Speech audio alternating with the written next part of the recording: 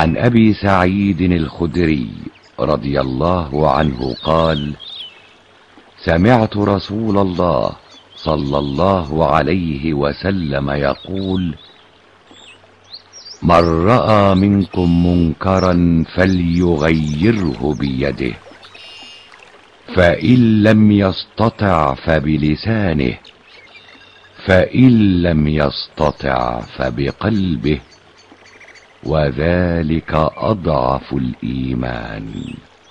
رواه مسلم. On the authority of Abu Sa'id al-Khudri, may Allah be pleased with him, who said, I heard the Messenger of Allah, may the blessings and peace of Allah be upon him, say, whosoever of you sees an evil action, let him change it with his hand, and if he is not able to do so, then with his tongue, and if he is not able to do so, then with his heart, and that is the weakest of faith. It was related by Muslim.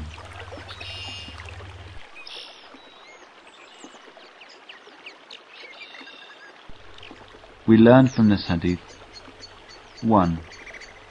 The munkar is defined as everything objected to by Islamic Sharia. 2. The resistance of the munkar is a duty incumbent upon everyone in the society, especially the Muslim authority.